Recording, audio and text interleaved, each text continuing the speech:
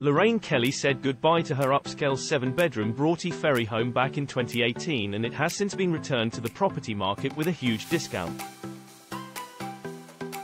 After originally being listed with Savills, which accepted offers over £1 million, it has now had its asking price slashed to just £940,000.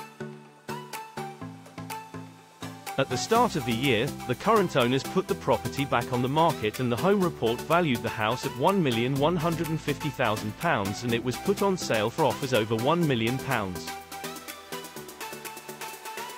Last month saw the asking price cut by £60,000 to £940,000, a massive £210,000 saving on the Home Report valuation.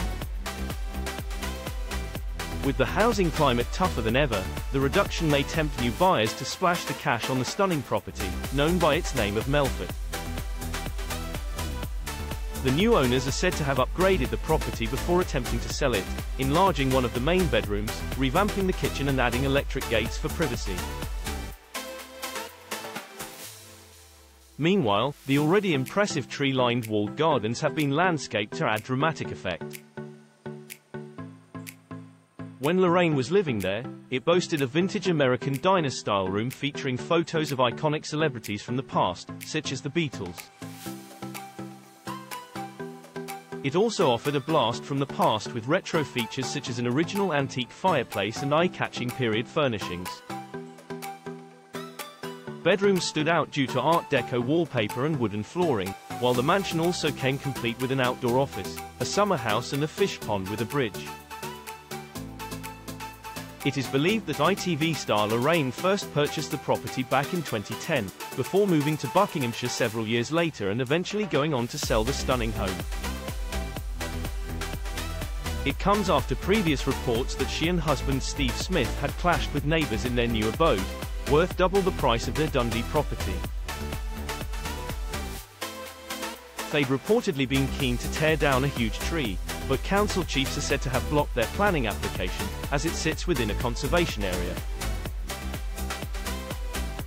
She previously applied to have a pine tree felled, after it caused bird poo and needles to be left over the couple's cars.